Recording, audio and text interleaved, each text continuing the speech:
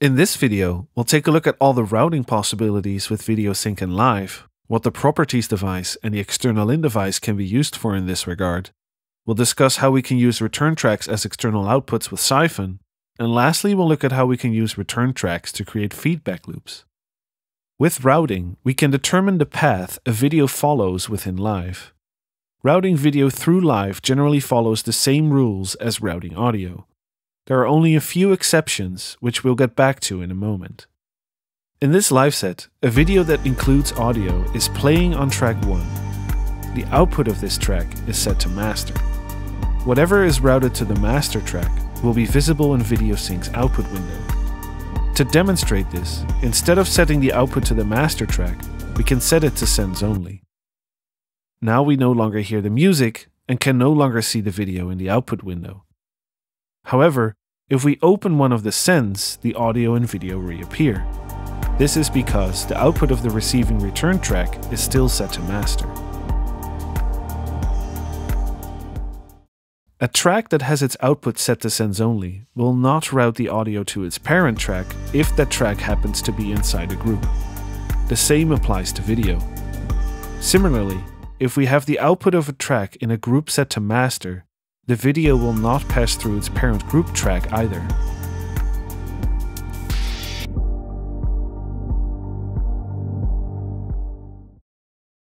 We can also route the output of a track into another audio track anywhere else in our live set. All we have to do is set the monitor to in on the receiving track so that it will actually receive video from any number of tracks that we route to this track. There are a few other options in the input and output menus of tracks that Videosync does not support. For example, external inputs strictly apply to audio interfaces. The same goes for external outputs, except that if we select one, the video is instead routed straight to the master track.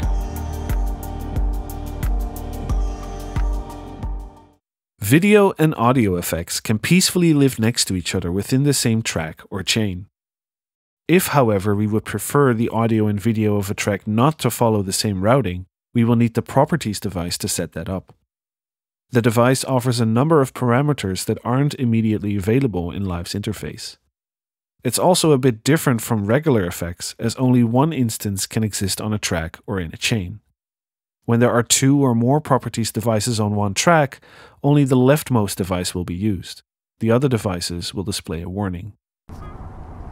First of all, we can either mute the audio or video of this track.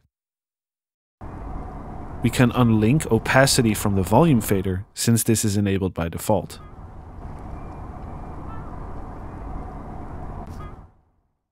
Follow routings is also enabled by default. If we disable follow routings, the video output of the track will always go straight to the master track, regardless of what the audio output of this track is set to. Since we are on an audio track, we have a few more settings that are specific to audio tracks at the bottom of the device. Here we can choose how video clips should be scaled, for example to scale the video to fit entirely within the current draw size, or to display the video in its original resolution. Lastly, there is the video delay, which is basically the same as the normal track delay for audio in Live's interface, except that this strictly applies to the video content of this track. The external in device allows us to receive video from external sources on a MIDI track. The default mode, track, allows us to receive video from any desired track in our live set.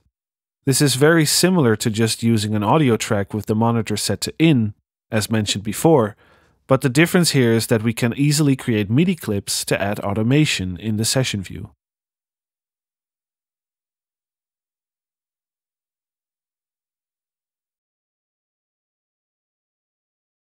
The second mode, Syphon, allows us to receive video frames from any other application that supports Syphon outputs. The third mode, Device, allows us to receive frames from various hardware devices, such as webcams or various capture cards. While the external in device handles Syphon inputs, Syphon outputs work a bit different.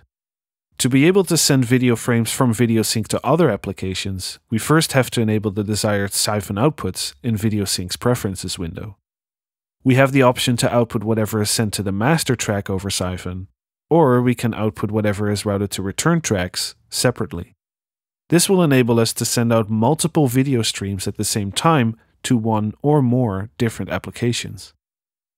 In this live set, we have two different videos on two separate tracks again. Both tracks are set to sends only, and both track 1 and 2 are routed to return A and B, respectively. When we then go into an application like OBS, which can receive Syphon, we can create a desired amount of Syphon inputs, and then either select the master output of Videosync, which shows both videos blended together, because both return tracks are routed to the master track in live, or we can select separate return tracks.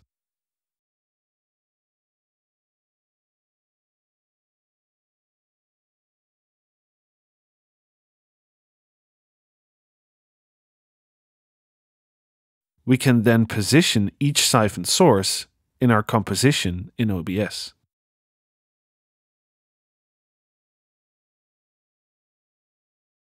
Instead of using return tracks as buses or as external outputs, we can also use them creatively, for example to create feedback loops, the same way we can with audio.